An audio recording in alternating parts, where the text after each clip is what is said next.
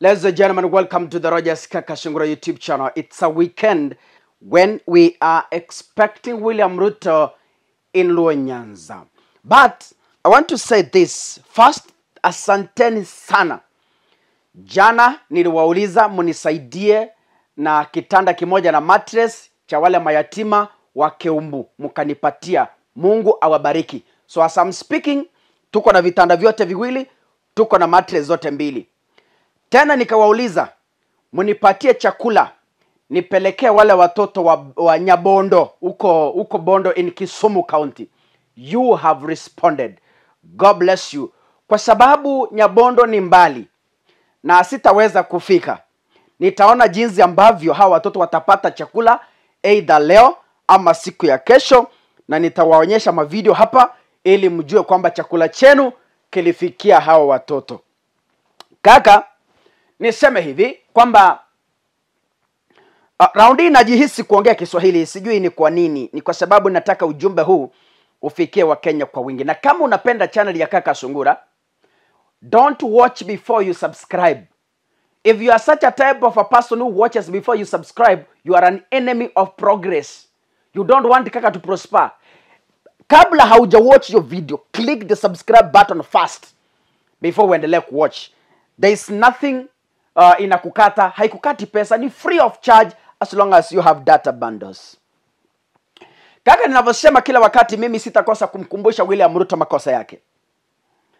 William Ruto, wakati wa kampeni, sichezi hata video kwa sababu ilikuwa ni wimbo. One, he was blaming Uhuru Kenyatta on the high cost of living. He was blaming Raila Odinga on the high cost of living. Jana nimemusikia akisema kwamba ati huyo Uhuru Kenyatta asipowacha kunipiga vita, asipowachana na Raila Odinga, tutamusafirisha. That is where my analysis is going to root. Tutamusafirisha kwenda wapi? That is the question. Alisema in broad daylight, alisema usipowachana na Raila Odinga, usipowacha kunipiga kwa sababu he supported you. Did William Ruto support Uhuru Kenyatta in his leadership? Alimpiga vita right, left and center. It's known. Kwa hivyo, it's hypocritical when the president says he supported Uhuru Kenyatta during his tenure. He didn't. In fact, he killed Uhuru Kenyatta as a president. This is all known. It's in the public domain. It is in the social media. When did William Ruto support Uhuru Kenyatta in delivering the Jubilee Manifesto? Ruto is on record killing Jubilee. Is on record killing Uhuru Kenyatta. Is on record killing, including the Standard Gauge Railway. Aligeuka akasema kwamba walikuwa wanaiba pesa kupitia hiyo Standard Gauge Railway. Halafu jana anatuambia ati unajua huyo Uhuru Kenyatta mimi nilimsupport, ati asipowachana nitamsafirisha.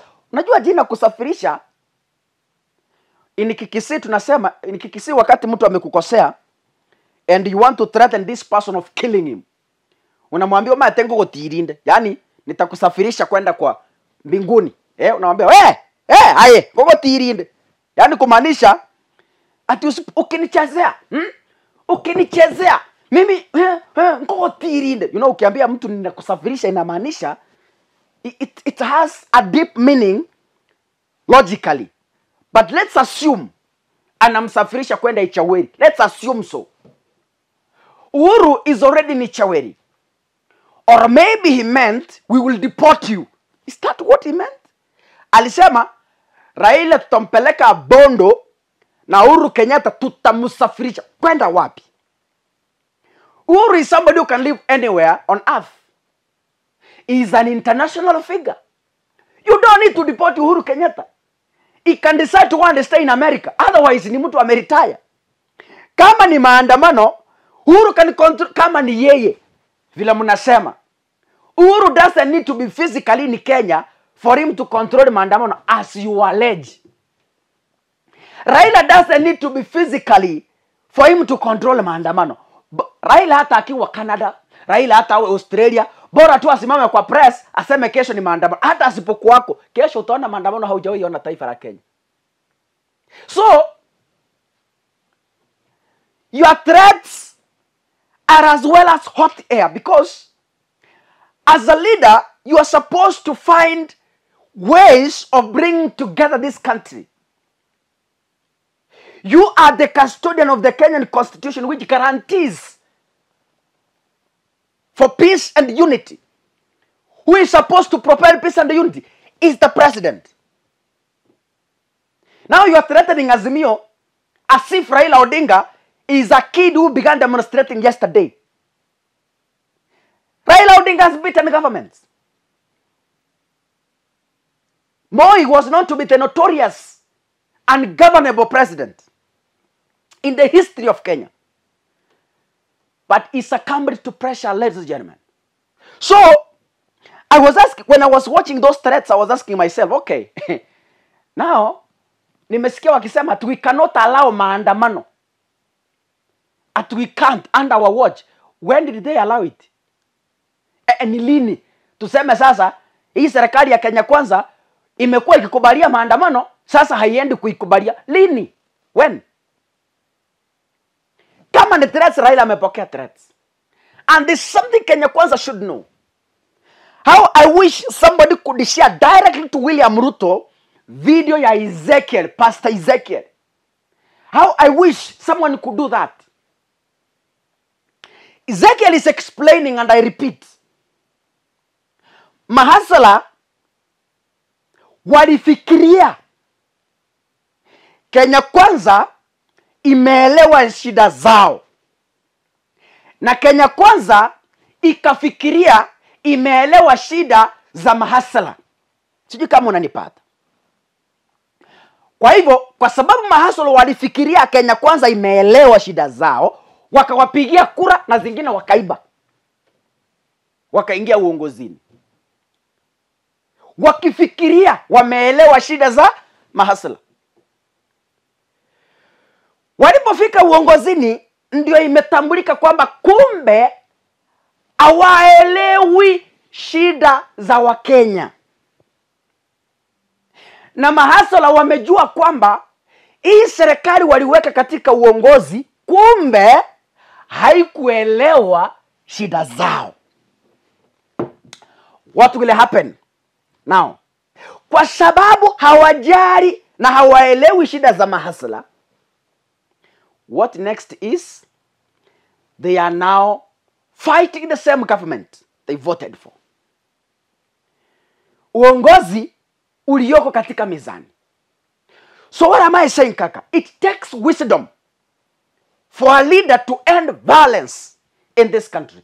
It takes a lot of wisdom. You cannot drive out darkness using darkness. It's only light that can do. You cannot drive out violence using violence. It's only wisdom that does. It's logic. Ladies and gentlemen, a fool can never advise a fool. It's only a wise man who can do that. Now, what is going to happen in this Republic of Kenya? Kenya Kwanza should understand, hii maandamano is not about Raila Odinga. Raila hata akikaa Bondo, Kenyans will still demonstrate. Why? The cost of living is hitting them directly to the head. Asa niulize, bei ya sukari ni Raila Odinga amepandisha? Aya mafuta yalipanda juzi paka 196. Ni Raila Odinga alipandisha? Hii chumvi mlipandisha juzi, ni Raila Odinga alipandisha? So how is Raila related to the problems you've caused yourselves? How is he related to them? Kwa sababu huu mtego nao nyinyi ndio mmechikaanga na mafuta yenu wenyewe. Stop blaming Raila Odinga. Stop blaming Uhuru Kenyatta. Mulibulemu Uhuru mkiwa campaign. Mukatukana Uhuru, mukasema Uhuru hawataki, mukasema sijui nini, akona makateri kwa petroleum energy, sijui Uhuru amepandisha unga, sijui Uhuru amepandisha sukari. Sasa nyinyi ndio marais. Ile position ya Uhuru nyinyi ndio muko pale. Sasa muko na nguvu yote. Tena Uhuru Kenyatta ndiye anaendesha serikali kweli? Kenyans should lay no to the kind of hoodwinking that is going on. Kenyans should reject to the blame games that is going on. Kwa Kenya, ambieni watu ukweli. Mkiambiwa ati ni Uhuru, muulize Uhuru alikuwa rais akatoka ukaingia. Uhuru anatoka wapi tena? Uhuru hana nguvu. Uhuru sasa ni mwananchi wa kawaida. Uhuru ni raia. Wewe ndiye amri mkuu wa majeshi sasa. Wewe ndiye umekalia hiyo kiti sasa. Wewe ndiye mudosi kusema na kutenda. You fire and hire. You speak and unspeak. You sit and unsit. So, why have you not dealt with the cartels that you alleged in the petroleum energy? Mimi nakumbuka vizuri akisema ati sasa tunataka tumwambie Uhuru Kenyatta aitishe kikao cha dharura. Aitishe kikao cha kamati ya bunge. Aitishe kikao cha kamati ya Ministry of Petroleum. Kwa haraka sana waangalie bei ya mafuta ndio wa Kenya wasiumie. Na kuna makateli, kwa hiyo yani all sorts of propaganda and lies that never comes to an end. When will you keep blaming Uhuru Kenyatta, ladies and gentlemen? Mimi nauliza serikali ya Kenya kwanza, mtaendelea kulaumu Uhuru mpaka lini? Mkalaumu Uhuru wakati wa kampeni na mlaumu Uhuru mkiwa kwa serikali. Ai, Wakenya si hata nyinyi hamuoni? Yani Kenyans, you can't even see what is going on. For how long will these guys keep blaming Uhuru Kenyatta? You are 1 year in power. Mshamaliza mwaka katika uongozi. Mnaelekea kumaliza mwaka katika uongozi. Bado you are blaming Uhuru Kenyatta. Surely. So, hata baada ya second term, you will still blame Uhuru Kenyatta for your downfall. Even in 2027 campaigns, you will be still campaigning using Uhuru Kenyatta's name. Kenya iko na shida kubwa. Kenya has a big problem. But I want to tell Kenyans, as I conclude, one, as Ruto used to say kwamba wajinga waliisha hii Kenya, we also tell him, wajinga waliisha hii Kenya. Kenyans are not awake. In the dispensation of social media, Kenyans are awake. Kila Mkenya sasa anajua what is happening, anajua his rights. As we fight for our rights, Kenyans, I ask for peace. Tusigawanywe kwa misingi ya kikabila. I'm happy that the boys in Bondo have retreated. Somehow they have retreated, and I'm happy because that was my clarion call.